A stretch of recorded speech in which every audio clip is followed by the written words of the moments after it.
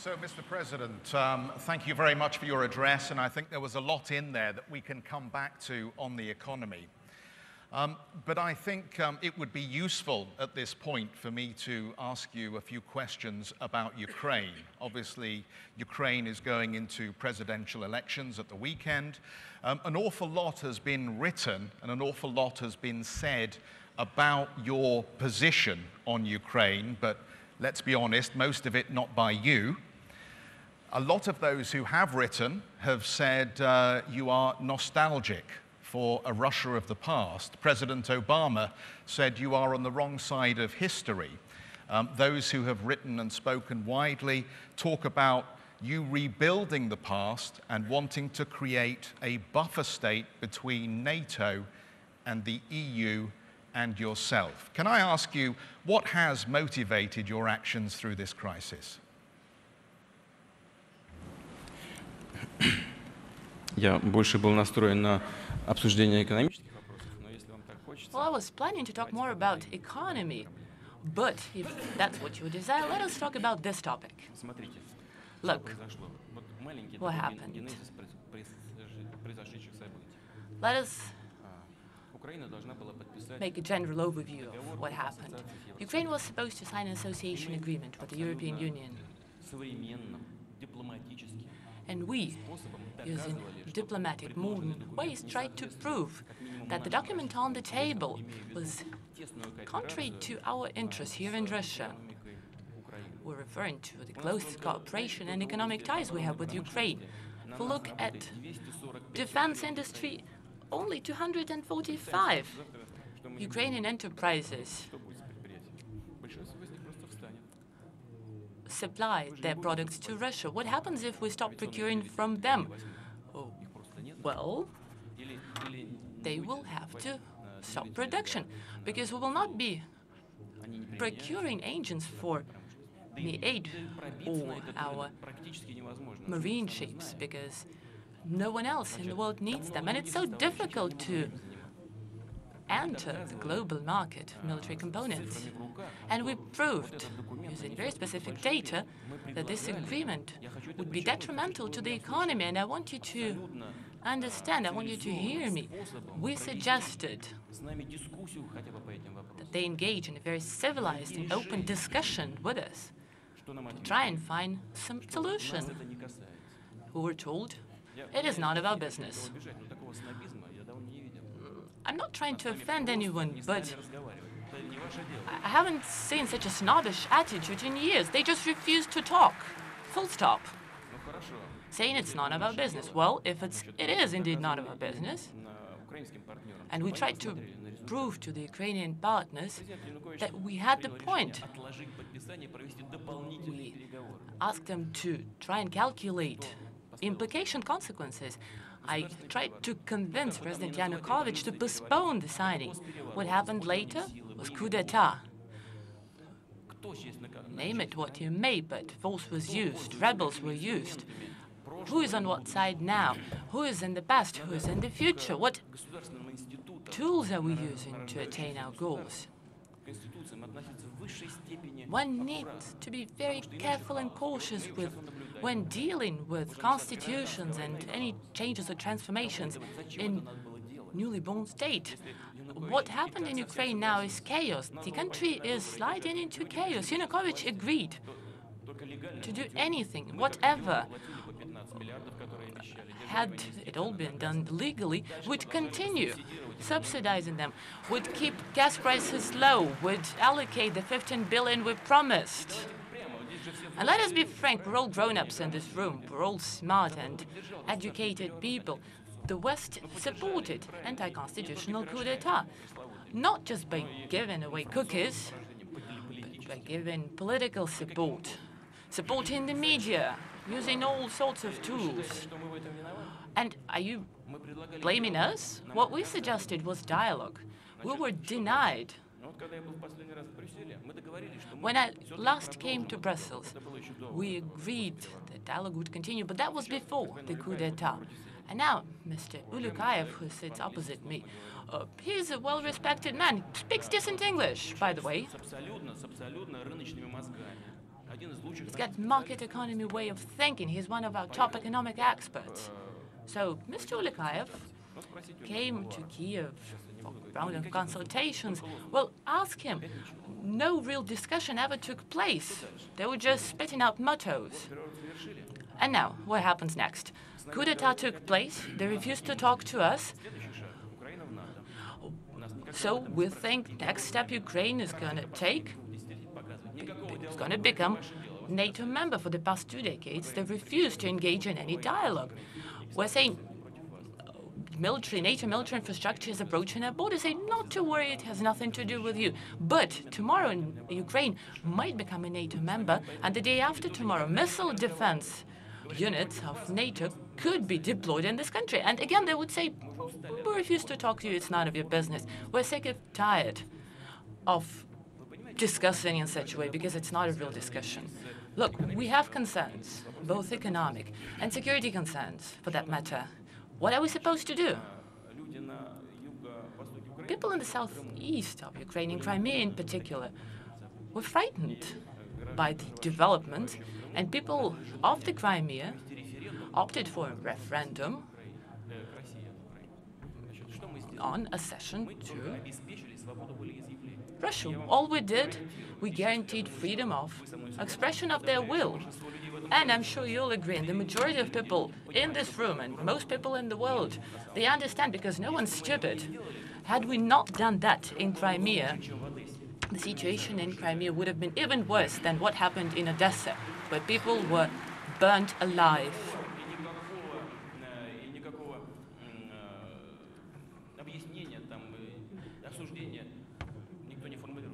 No one's trying to give any explanation or condemn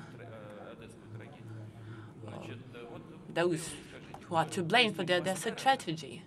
Now you tell me, who is stuck in the past and who is acting or taking into account the realities of today's world? President Putin, I think we've all been astonished at how quickly relations between apparent former friends have broken down as this crisis has escalated. There is an opportunity here for statesmanship.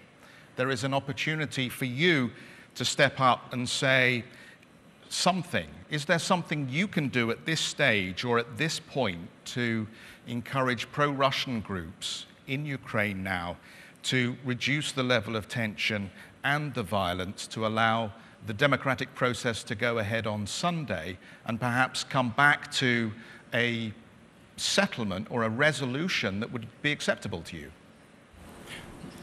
Вы знаете, мы считаем, всегда считали и сейчас считаем. We believe, and we always believed. I was and remain committed to the idea. We've been repeating this mantra over and over again. Any clashes end up in negotiations, eventually, inevitably, so the sooner the better. We always try to push opposing parties to engage in direct contacts. The first contact already took place through our mediation. Unfortunately, the situation is aggravated by the fact that Kiev authorities continue the punitive operation in the southeast of Ukraine. Military action continues. They use artillery, heavy equipment, armored vehicles, tanks. They shell residential buildings, civilians die, unarmed people die.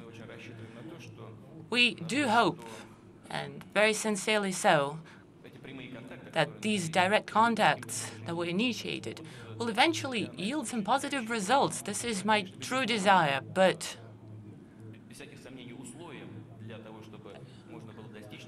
a condition for such positive outcome would be putting an end to violence, no matter from which side it originates.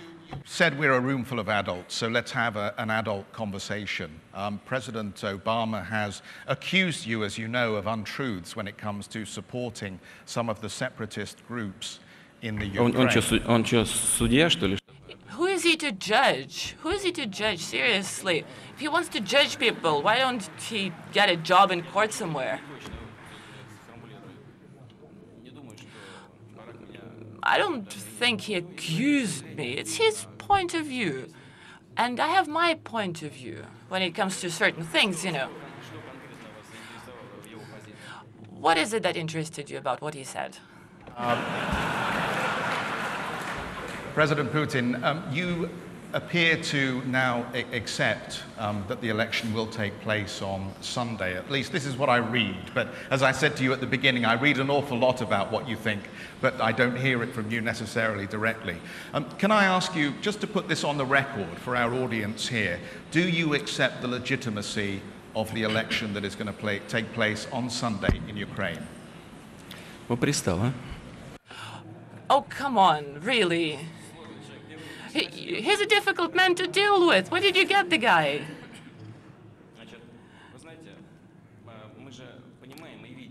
We all understand and we all see that people in Ukraine want to see their country emerge from this protracted crisis. And we will have respect for the choice that the Ukrainian people will make. We will watch very closely what will happen, but it would be wiser to do what President Yanukovych and opposition agreed in Kyiv back on February 21st. And they agreed to hold a referendum, adopt a new constitution, and then, in accordance with this new constitution, elect parliament and president. Imagine presidential election takes place in Ukraine today.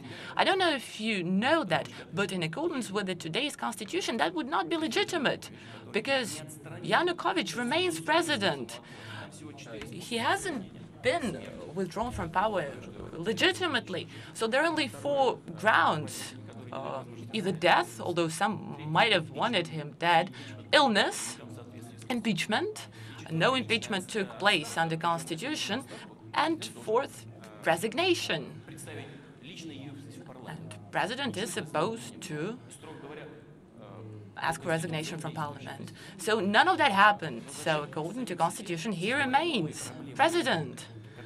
So why create new problems that would question the legitimacy of election? Wouldn't that be so much easier to hold referendum first, make sure rights of people in the south and the east are protected, give them guarantees for the protection of their legitimate rights, and after that, stage elections and get proper mandate and national support to rule the country. But those that are in power in Kyiv today chose to do it differently.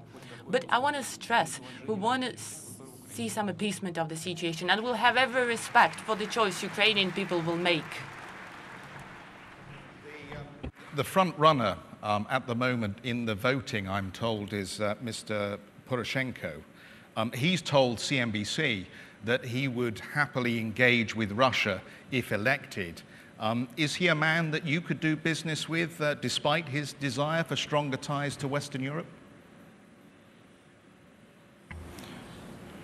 Где деньги? Пусть деньги вернут.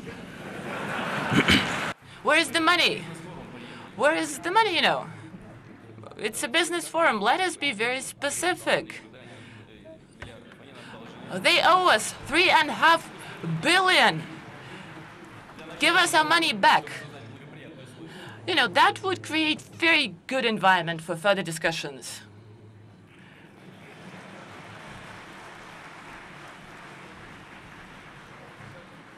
If you'll forgive me, Mr. President, if I have one more go on this before I move you on. But I'm not quite clear whether I heard you say that you will accept and work with the outcome of the election.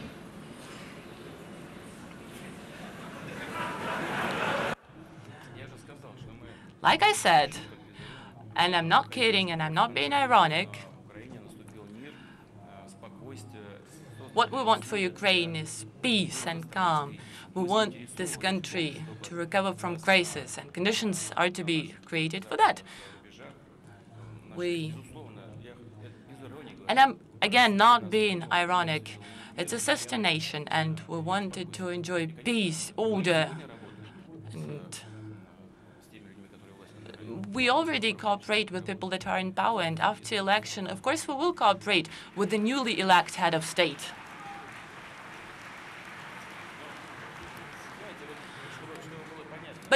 to make it clear, I hope that after the election, all military action will stop and national dialogue will begin.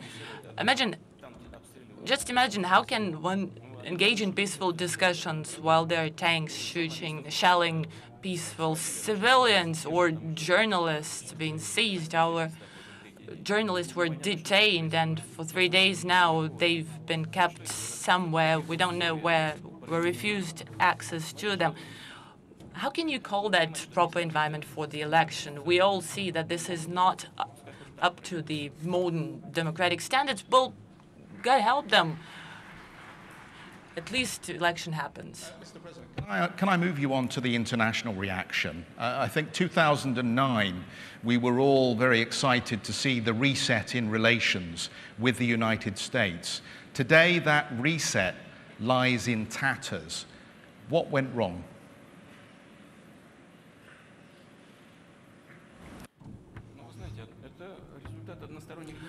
Well, it's the result of unilateral action.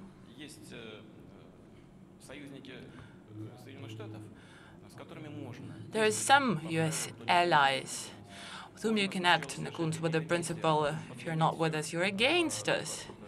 You can create coalitions to justify certain actions, but this is not what we do in Russia. We believe that countries need to agree on certain rules, act in accordance with international law, take on board each other's interests. And in that sense, we always were and will always remain a reliable partner. So, given the level of hostility, at least, that there seems to be played out in the international media, is there a road back in the relationship with President Obama and this current administration?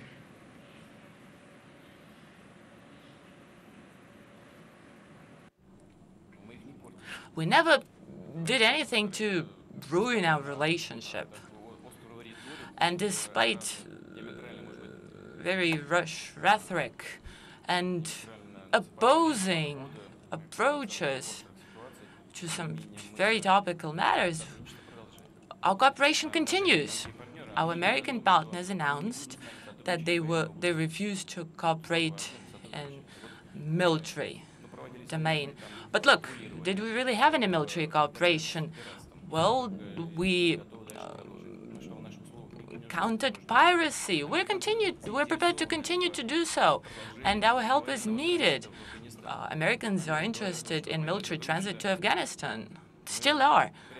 They say we are suspending military-to-military cooperation, but they're not suspending transits of military cargoes to Afghanistan because it's good, because this is something they need, and we don't refuse. We continue cooperation on the Iranian nuclear program. I just met Iranian president in Beijing on the sidelines of an international forum, and we spoke about further joint action involving Iran and taking on board U.S. position on the Iranian nuclear issue. Syria remains an important issue, and although our views diverge sometimes, we still hope we will come to some agreement. Then we have common agenda and countering terrorism. This effort also continues. So we have many points of convergence that are of interest, both for Russia and the US. We're not trying to fence ourselves out from the world, but you can't force people to like you, as we say in Russia. But we hope that common sense, good sense, and national interests will push our European and American partners to continue cooperation with the United States.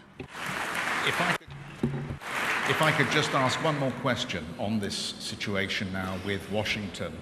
Did President Obama misunderstand the depth of feeling in Russia about Ukraine and the situation there, or was the relationship already breaking down over things like the Snowden affair?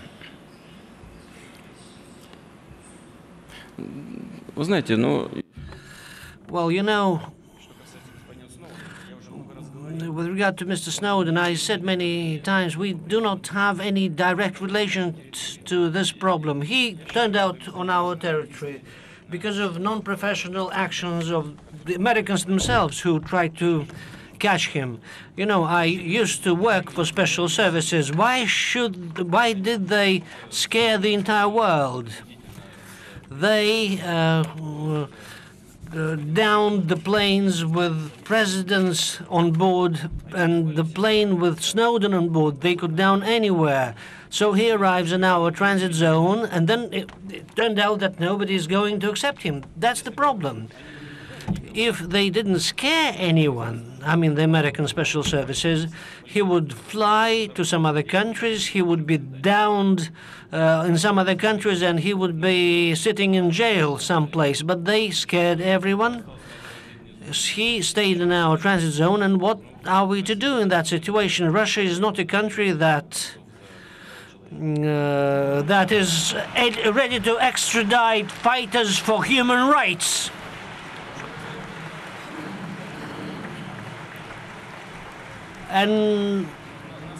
But in reality, our reaction, well, thank you for this reaction on the part of the auditorium. Mr. Snowden considers that he is a champion of human rights. He built his life around it. He's a young man. I don't know how he's going to live further. I'm not trying to joke. How is he going to live further? He is sitting in Russia now. But he has chosen his fate himself. We gave him a refugee. He's not our agent. He didn't give us any secrets. We gave him a refuge, but he didn't tell us anything. He tells us something when he wants to publish something. As far as Ukraine is concerned, I think this is of vital importance for us. While for the US, these issues related to Ukraine were solved at the technical level, and I was involved personally, as many people sitting in this room, because for us it is of vital importance. For the US, it is different. But, you know, the general style should be such that we should have a direct dialogue, trusting each other, taking into account each other's interests.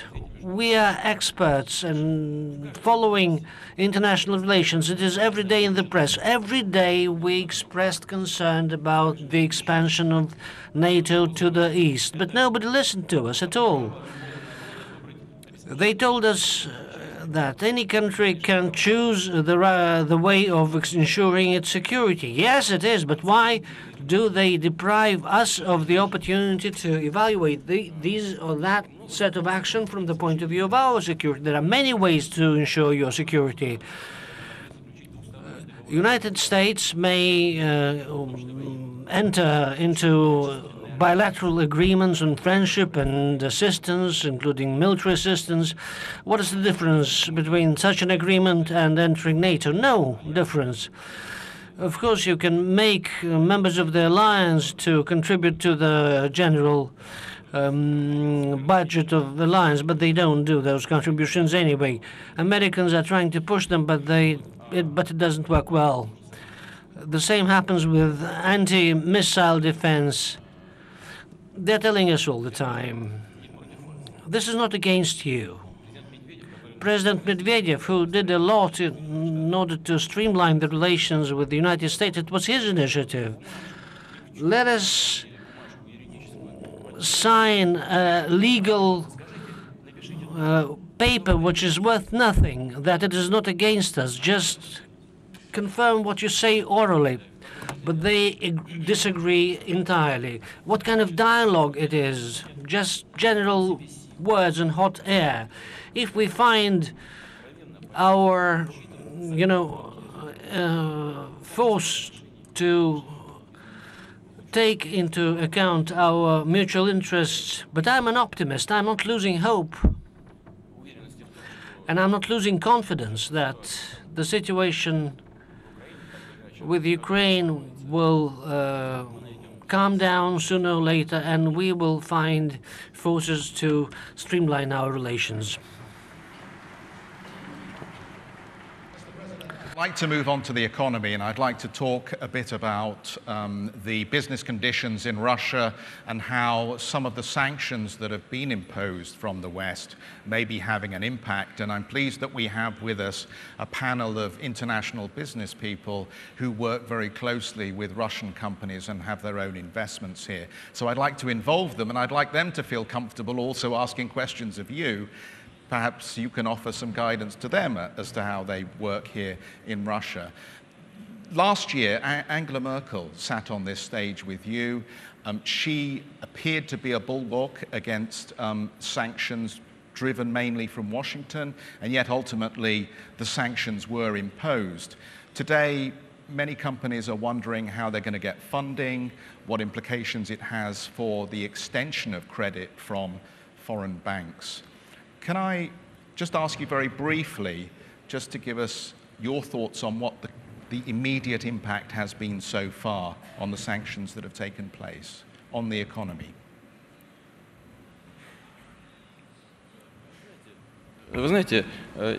You know, I've given you my vision of what was happening in Ukraine. What happened there, to a large extent, the responsibility is to be borne by our European and US partners who supported this coup d'etat and submerged this country in chaos. And now they want us to clean up for the mess they created. And this is the purpose of sanctions. But now all the sanctions are to pick up people from my immediate circle and, as we say, and punish them.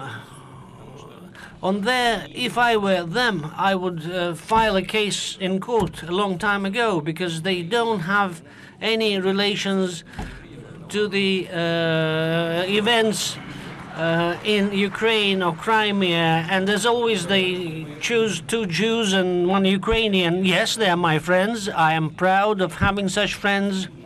They are absolutely patriotically feeling people. Their business is orientated towards our country. Yes, of course, they felt the impact of those sanctions. We should be frank about that. It damaged them, but they are entrepreneurs with some experience. Before the sanctions, they moved all their monies to Russia, so don't be worried for them too much. But their businesses, of course, sustain certain damages. I think that this is unfair and unlawful, because sanctions can be imposed on a country at the decision of the Security Council of the United Nations, and there is no such decisions. And in that sense, these sanctions are absolutely illegal, unlawful, and of course they they make our relations worse. We are now hearing about the 3rd package of sanctions, and I have a question in that regard. Why? Okay, they didn't like, our partners didn't like something about our at a certain stage in the development of the crisis with the Crimea. The sanctions were imposed. Now they're trying to make us to blame for something else, and they're saying that there will be a 2nd package, a 3rd package, and I don't understand why. Not long ago there was an earthquake in Thailand and people perished. Maybe we are to blame for that. But in Ukraine, civil war is breaking out. But what does it have to do with us? This is an attempt with useless means.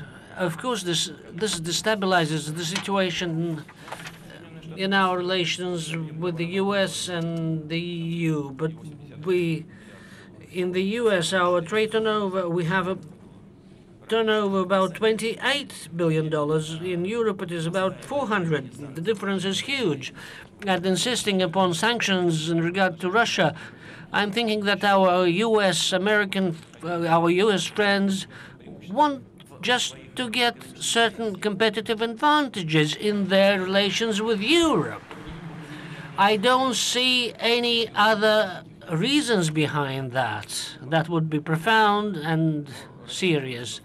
But I think that common sense will prevail and no further damage will be made to our trade relations. But we are fulfilling whatever we need to fulfill. If we take the real damage, well, it does exist for the economy as a whole. How is it manifested? So that access to resources for our companies has become more difficult, but it hasn't made a significant systemic impact on our economy, and I hope it won't be the case. Ask our panelists to join us in this conversation. Khaldun, maybe I can start with you from your perspective. You run effectively an investment business. What are the challenges now coming to the Russian market, not only because of some of the near-term sanction issues, but maybe some of the longer-term structural challenges as well? Well, first of all, I'd like to thank President Putin for his kind invitation. It's a pleasure to be here. Thank you for organizing this forum.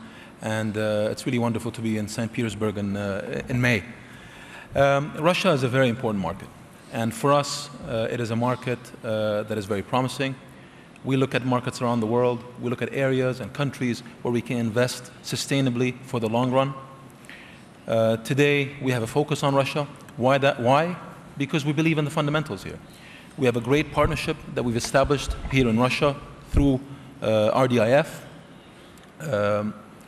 Any country, any market we enter, we like to find partners that match our skill set, that match our view in terms of how to operate, how to run businesses, how to invest. And we found that in RDIF. We found an institution that has good governance, a good management team, a supervisory board, an advisory board that runs very well, a high level of professionalism. We found a set of partners from around the world, from China to Korea, to Japan, Europe, the Middle East, that are also share with us the same set of values. There's an integrity in the way this business is run. There's a belief in the opportunities in Russia. And more importantly, we invest together dollar for dollar. And that's a very important thing for an institution such as ourselves. We look at investments from a risk-adjusted perspective. We have a premise in terms of having downside protection in terms of any investment we look at. These are all very attractive fundamentals for us, and accordingly, Russia and our partnership with RDIF present an attractive proposition to someone like Mubadala. Can I, Shiv, bring you into this conversation? Sun Group has been in Russia, since 1958? It's a 112-year-old family business. You have assets in Russia at this moment, but the tightening in liquidity that we've seen sort of partly as a result of sanctions, but partly also, I think, as a longer-term structural issue of funding through the banking system here. To what extent is that hindering your ability to expand your operations, or indeed to perhaps to sell assets that at this point in time don't fit your business mix? Thank you. I'd also like to thank President Putin for having me here, and it's wonderful to be in St. Petersburg. I'm proud to say I was here for the first forum 18 years ago, and it's really a wonderful thing to see how it's grown and developed into a major global platform for discussion about a global agenda. In terms of our own business, we've been here since '58. I moved to Russia to live here in 1990. My father sent me here. I spent 22 years here. I have many friends here, and I'm very pleased. I feel partly Russian. And we have a business here. We've done various things over the years in various sectors. We have a mining business at the moment, a gold mining business in Chita, in Chitinsky Oblast. And unfortunately, the current tightening in the global markets means that any financing that was going to come in from the West or from global investment sources has taken a much more cautious approach, not because of sanctions, but because I think of the threat of sanctions. And so there's a certain nervousness for people to enter this market. However, I think there are institutions in Russia, Sberbank, VTB, VEB, great institutions that have been created in the last 15 years or so. And we believe that we will find solutions within the domestic context to continue with our financings and to continue to build the business. Thank you. Frederick, Telenor is invested in a telecom partnership effectively here. You have been, again, in Russia for many years. The company has long experience of this marketplace. But I have to sort of raise the question with you. If you were to put money today into Russia as a foreign businessman, to what extent would that threat of sanctions issue be a deterrent? Or is it something else about the flow of capital out of the economy at the moment that would deter you? Or would indeed you feel happy to rush in? Also from me, thank you for the opportunity, and also thank you for the frank speech from Mr. Putin on this occasion. And there have been other occasions as well that there have been issues to address. But Telenor has a long-standing relationship to Russia, and we are neighbors in the geography, so it came natural when things started to happen here in the beginning of the 90s. So we did our first investment in 1992, and today we hold roughly a third, a little bit more, in VimpelCom. And it's been a tremendous development in the economy over those 20 years plus, no doubt about that. But how do we move from here? And of course, without this experience right now, would we have done the same under these conditions? Maybe because we're neighbors, but also maybe not because of the underlying issues that were so well described by my colleague. So I think it's a more difficult situation for newcomers. We are here, we have been here for many years, we are naturally taking business interest on how do we move from here. And my question to both the government and to President Putin would be elements to which he referred to in your speech, namely how to put the economy back in growth. How can the technology be used for that purpose? The digital economy is coming up at great speed. There are plenty of issues to that one, but there are also plenty of potentials, both for reforms to the economy and to put greater productivity into the economy. And aspects of that would, of course, be important to listen to.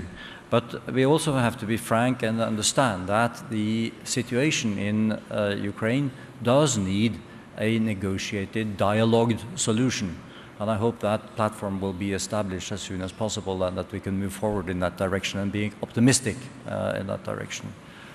Okay, thank you very much for your comments. Mr. President, I'll come back to you on this if I might, because I'd just like to get Patrick to talk a little bit about the infrastructure side of what's going on. You referenced it many times in your presentation to us. Patrick Cron, of course, from Alstom, major engineering business in power and transport. Thank you, Mr. President, and thank you for the invitation, both to the panel as well as participation into this great forum. I'm a regular participant, and I find it year after year extremely fruitful. Yes, our company is involved in infrastructure, power generation and transmission, and rail transportation. And we are active in Russia through localization, plants, and through partnerships with great partners. I'll come back to what has just been said. For me, there is a key element, obviously, which is the economic growth. We see currently, it's not Russian-specific, a slowdown in the economic growth. And in this context, usually, unfortunately, investments are cut or are armed. In your speech, you mentioned a number of large projects. And I would like to get your views on what will be the policy in infrastructure in general. This is a heavy industry, and for economic actors to move, you need strong signals and some visibility. So I'd be happy to hear what will be, in spite of the constraints on budgets and spendings, the policy in preparing the future. So if I could wrap those two questions together, Mr. President, and ask you just a comment. Ну, я уже меры перечислял, я бы... I have already mentioned those measures. I would like not to repeat myself. I would like to stress the point. There are several problems at hand. Two of those are very serious. First, ensuring tempos of economic growth and changing of the structure of economy. Both things have been discussed extensively at the expert level. It's very clear to us, and we mentioned it on several occasions. We have acknowledged the fact it's necessary to ensure the necessary tempos of growth through augmenting, let's say, if we go that pathway, hydrocarbons is not enough right now, since now consumers like 400.5 billion of cubic meters have been produced by Gazprom. Am I right? 460, okay. Now maybe 660, I don't know. Or we can do that, quite possible to do that, to come to that level. It's necessary to ensure the necessary tempos of growth, and it's not possible to go only that pathway to that end, like we did it earlier, going up and up and up all the way. Like the price goes that level, $108, $109 per barrel. And that's all fixed, that's all okie-dokie, but we cannot ensure tempos of growth always through broadening sales. We need those systemic changes. We understand that only too well. Whatever I said today, 8-9 points in my agenda today are aimed at primarily ensuring those structural changes. I don't need to repeat myself, I guess. I might do that, of course, if necessary, but anyway, to be always at the edge of the problems. We have set up very good dialogue with our business community. We've been meeting with them regularly, and the previous government and the government in office have worked out mechanics of regular contacts, whereby representatives of the business community would be directly involved in preparation of decisions, both at the legislative level and bylaws involved. Now, entrepreneurship as initiative I've referred to, that's reading of red tape, be more balanced.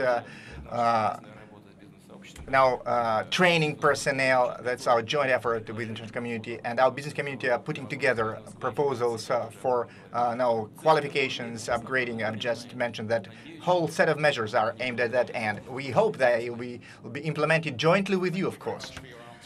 Of course, we all know that you have just come back from a trip to Shanghai, and you have signed, while you were there, a significant gas contract with the Chinese government. So at this point, I'd like to invite on the stage Mr. Li Yuanchao, the Chinese Vice President of the People's Republic of China. He is to come and address us. Sir, if I could ask you, please, to come up on stage. If you could move to the end.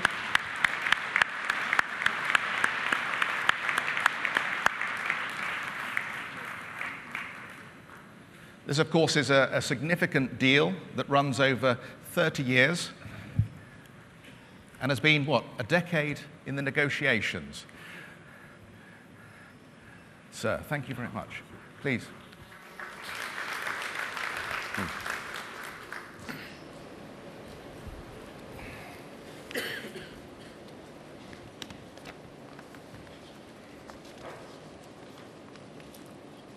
尊敬的普京总统， Your Excellency, President Vladimir Putin, dear guests, ladies and gentlemen,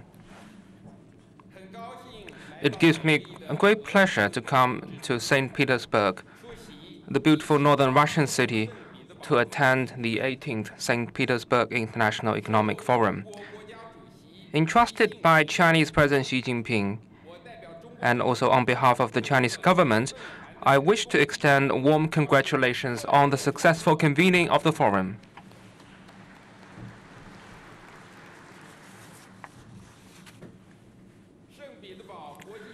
Since its inception, the St. Petersburg International Economic Forum has grown into an important platform for representatives of various countries to discuss ways of boosting world economic development, and China applauds the important role it has played in building consensus and promoting common development. Well, just now, President Putin has made a very excellent speech and also answered questions in a very eloquent way. That has left us a very deep impression, and China highly applauds the important role this platform has played in the international community. With the world economy in profound adjustment, to realize global economic recovery remains a challenging job for us. Therefore, the theme of the forum, namely sustaining confidence in a world undergoing transformation, is a highly relevant one. Here, I wish to address the issue of how countries in the world can meet challenges together in a world undergoing transformation and achieve common development. First, we should boost confidence through opening up and promote opening up with confidence. As economic globalization deepens, opening up is the sure way to prosperity and development, and confidence is an important prerequisite for promoting opening up and cooperation. After the Second World War, 13 economies in the world maintained rapid growth for over 20 years, thanks to opening up to the rest of the world. What has happened shows that protectionism is the biggest obstacle standing in the way of world economic recovery. Chinese President Xi Jinping's call for jointly upholding and building an open world economy meets the development trend of the times. Countries should bear in mind the overall interest of the global family, stay committed to mutual opening up, oppose protectionism, deepen economic cooperation, build an integrated global market, and foster a world economic environment featuring order, openness, and fair competition. Second, we should promote innovation through reform and advance reform with innovation. Progress made in China's reform over the past 30 years and more shows that reform is the source of innovation. Reform has greatly sparked people's entrepreneurial drive for innovation. By closely following the trend of the times and promoting innovation in thinking, science and technology, as well as institutional building, we can set new requirements and goals for reform and instill reform with new vitality. Since the outbreak of the international financial crisis, the major economies have all taken reform and adjustment as important measures to achieve economic recovery and prosperity, and prioritized scientific and technological innovation as a way to enhance industrial and economic competitiveness. Although the world economy is turning for the better, the economies still need to keep up the momentum of reform and innovation. All countries should strengthen macroeconomic policy coordination as well as their own reform endeavors. At the same time, we should promote reform of global economic governance mechanism so as to build a new global economic order that is fair, equitable, inclusive, balanced, dynamic, well-regulated, and stable. Third, we should pursue win-win progress through cooperation and promote cooperation with win-win progress. Cooperation is the natural choice for all countries to meet global challenges, and achieving win-win progress is what cooperation is all about. Only by producing win-win progress can cooperation last forever. In a world economy that is becoming increasingly integrated, we either rise or fall together. We should foster a stronger sense of community of common interests, focus on deepening long-term mutually beneficial cooperation, expand areas in which our interests converge, and jointly make our common interests a bigger pie. By calling for the building of a Silk Road economic belt and a 21st century maritime Silk Road, China hopes to promote cooperation among countries involved in both scope and areas and at a higher level, so as to deliver mutually beneficial outcomes and achieve common development. Fourth, we should uphold development with peace and promote peace with development. This year marks the centenary of World War I and the 75th anniversary of World War II. History tells us that development is the foundation of peace, and peace is the guarantee of development. Upholding peace will boost the development and create a life of happiness for people of the whole world. All countries should pursue development as their primary task and promote integrated, balanced, inclusive, and sustainable growth of the global economy. We should be guided by a new thinking on security featuring mutual trust, mutual benefit, equality, and cooperation, properly manage differences and settle disputes peacefully. By so doing, we can jointly create a sound environment for peaceful development. Just as President Putin pointed out in his speech, that China-Russia economic cooperation is an important force driving the sustained and stable growth of the world economy.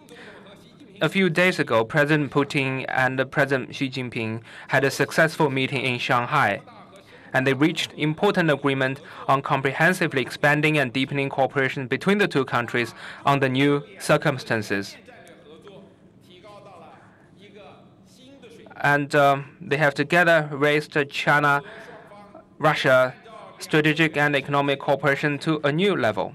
The two sides will follow the goal set by the two presidents to deepen China-Russia strategic and economic cooperation and build a comprehensive strategic partnership of coordination featuring equality, trust, mutual support, common prosperity, and a lasting friendship.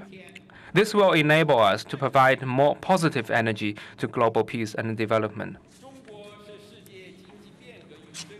China is one of the key engines driving global economic reform and growth. China is carrying out all-round reform to achieve sustained and sound growth. China's economy expanded by 7.7% in 2013 and 7.4% in the first quarter of this year. China has thus maintained a good momentum of steady economic growth. China's reform and development have created an opportunity for the whole world. China will continue to champion peace, development, cooperation, and mutual benefit, and follow a win-win strategy of opening up. We will work with other countries to jointly meet challenges in a world undergoing transformation and create a new future of prosperity and development for the global economy. Thank you. Thank you. Thank you. Thank you. Thank you.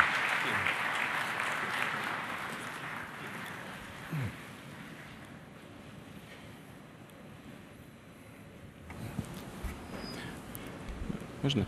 Вы знаете, я бы хотел добавить к выступлению нашего коллеги. Знаете, я за время работы в должности президента и председателя правительства много подписал документов и много присутствовал. And I was present at signature of many documents over many years of my presidency and being chairman of the government. So I'd like to add a couple of words here, if I may.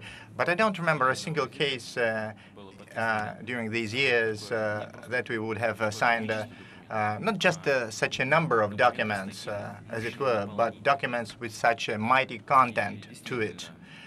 And indeed, I would tend to agree with our Chinese colleague who has just said that even with quite a high level of Russia-China relationship, which we have enjoyed so far, signature of those documents and agreements reached during this visit, in fact, bring our relationship with China at a higher and more quality level. And by all means, we're thankful to our Chinese partners and Chairman Xi Jinping for his personal input in tackling these questions. figures in your part of the world. It's an energy deal involving a great deal of infrastructure. China is an economy that also has, if the Vice President will forgive me for saying so, some challenges at times with capital and allocating capital in the right places and creating the right opportunities for international business people to come and engage in operations. Could you just say a few words perhaps on how you see now the relationship between Russia and China and maybe some of the benefits for international business people like yourself who work in this sector? Well, I try to exercise our modest talents downstream, not really in this field. But you mentioned China. We are very active in China. Russia, we try to be active in Russia as well. You know, sometimes it's easy to do business. Actually, the conclusion is the only countries where it's easy to do business are the countries in which you are not in. Everywhere it's difficult to do business. You have to adapt to the reality. We have strong challenges, strong competition, etc.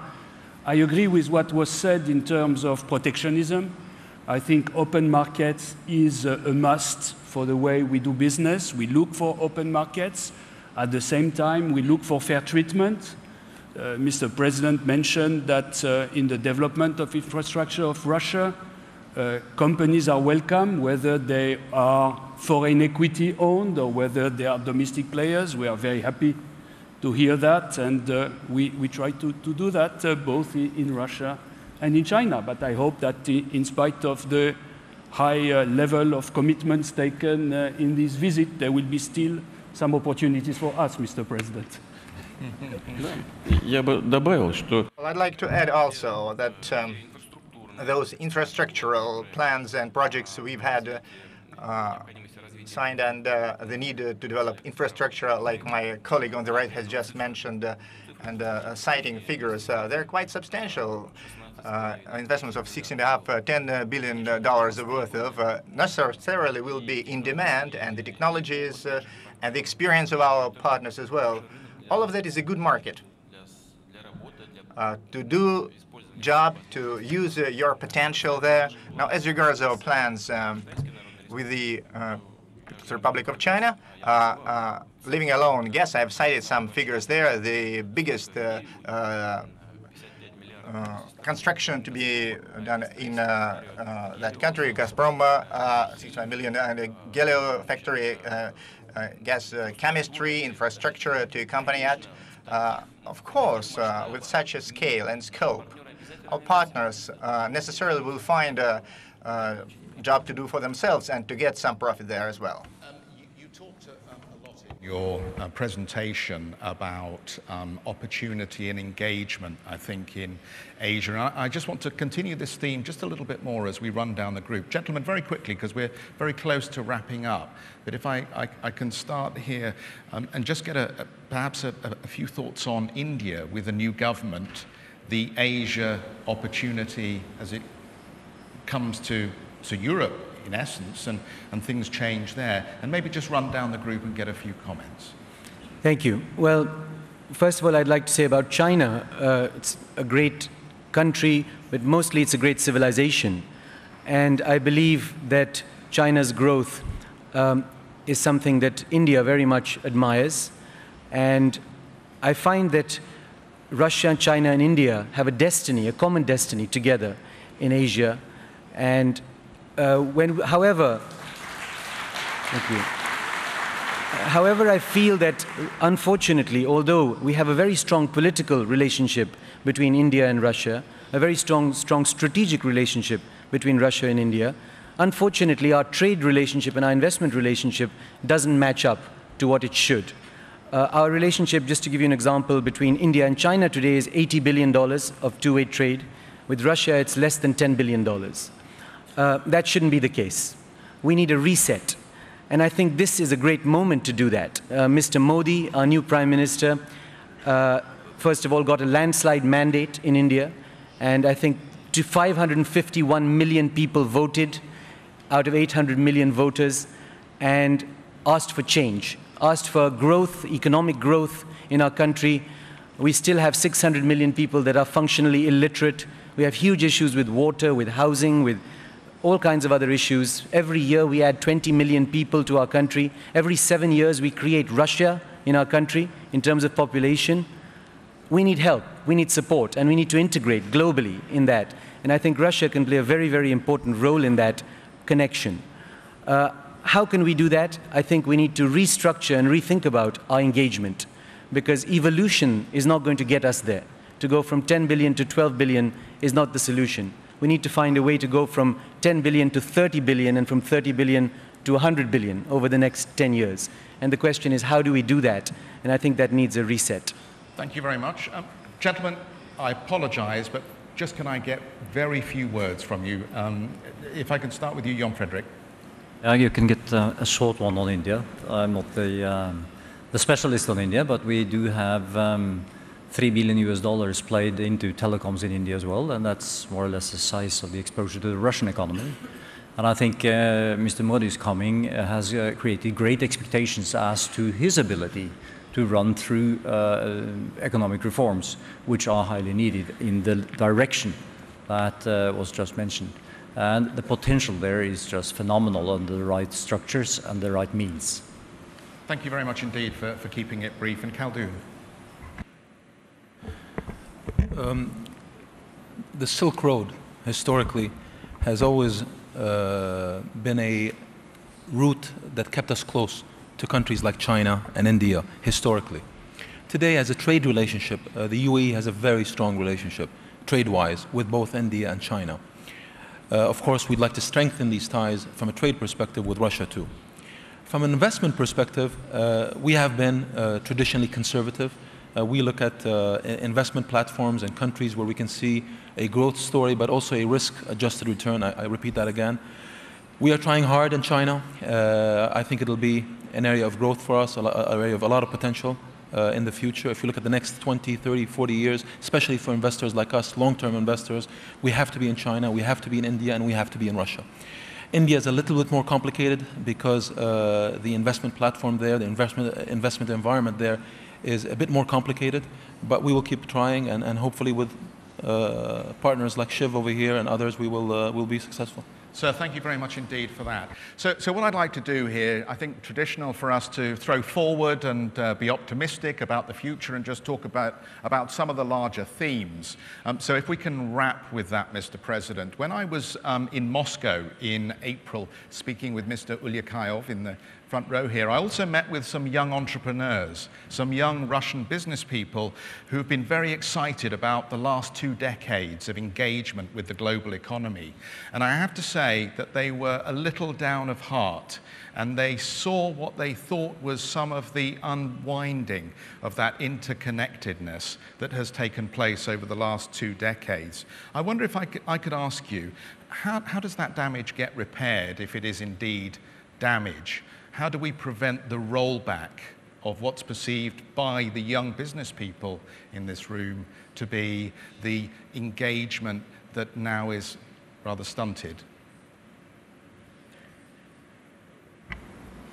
Нужно вместе работать. I suppose we have to work together.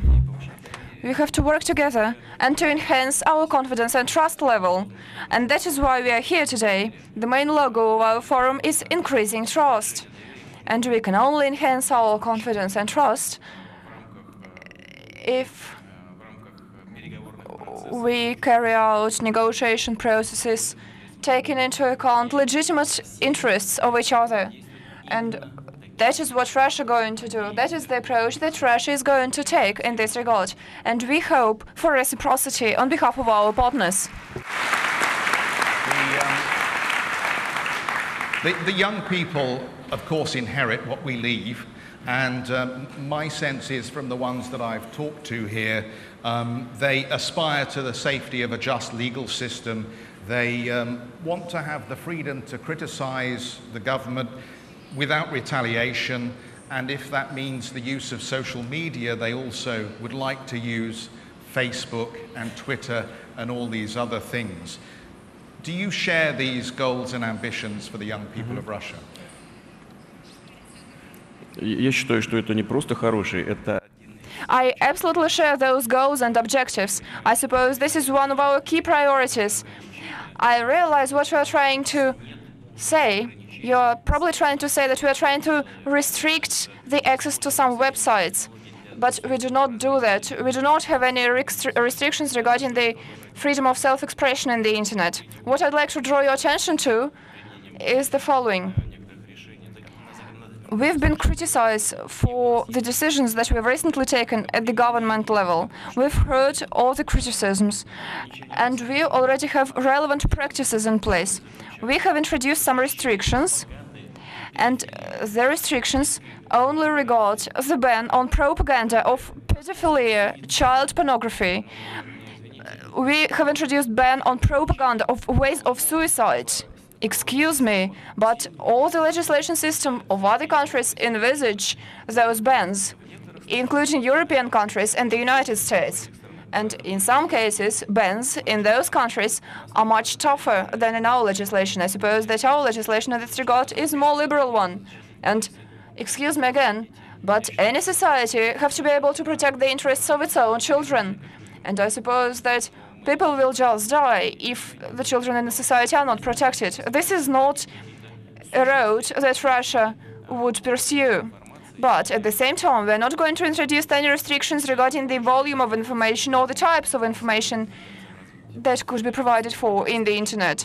And we are definitely going to take every effort to provide for the freedom of self-expression in the internet. At the moment, government is going to allocate finance for speed internet access, even in the very far villages of the Russian Federation. What I'm trying to say is that we are taking practical measures in order to enable everyone in Russia to use modern technologies. You'll forgive me just for asking one more on this, because we have obviously seen, and this is what our panel is ultimately about, how we steer a path through what has been a troubled period of time for the planet, and we have seen in many occasions where there have been difficulties, social networks getting closed down or banned, and they have become, like I suppose the telephone was for my generation, the way that people communicate today. So no ban on Facebook, no ban on Twitter, no ban on the Russian equivalents, regardless of what's on them.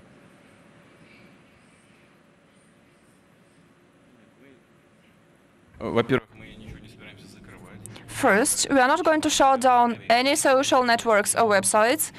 Second, we are not in any right to criticize those who do that.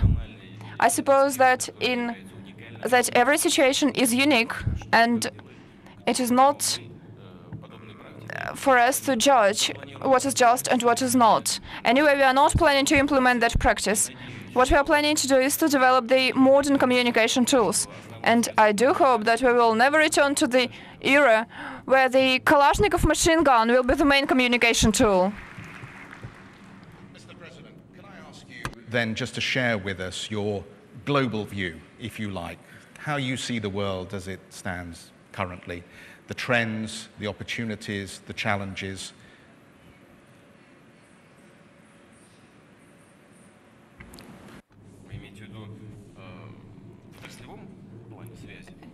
Do you mean the industrial areas, the communication area, or, you know, our communication minister could probably share that with you. He could do that better than I could. I think you'd probably...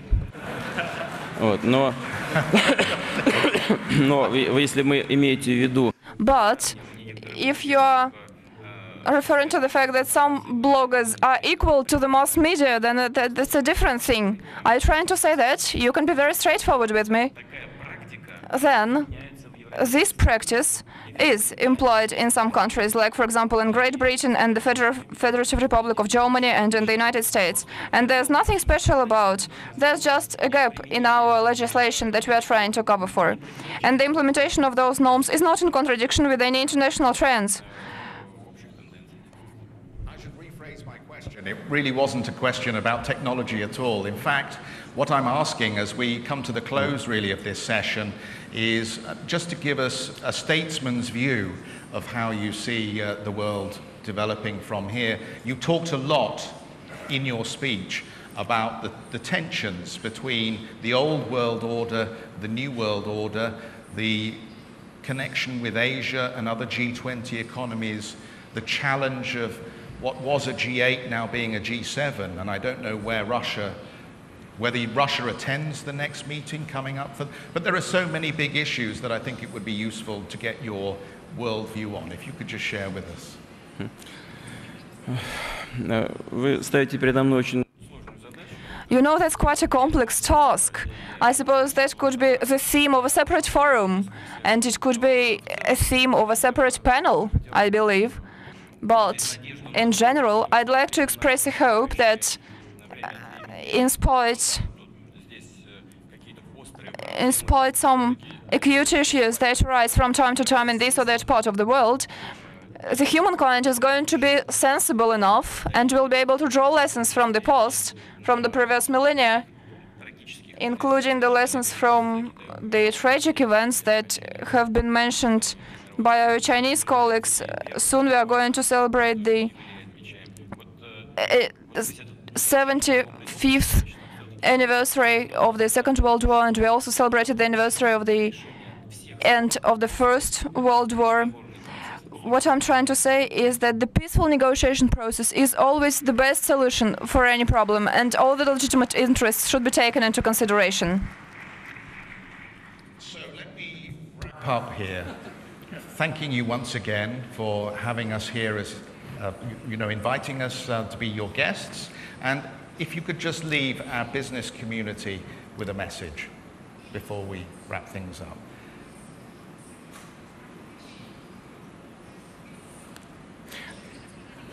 Очень простое обращение. My message is very, very simple. My message is very simple, and this is as follows. Think of your own profit and benefits related to your potential possibilities of work in the Russian Federation. Do not submit to blackmailing, pursue your own road, and you'll definitely succeed. We will help you.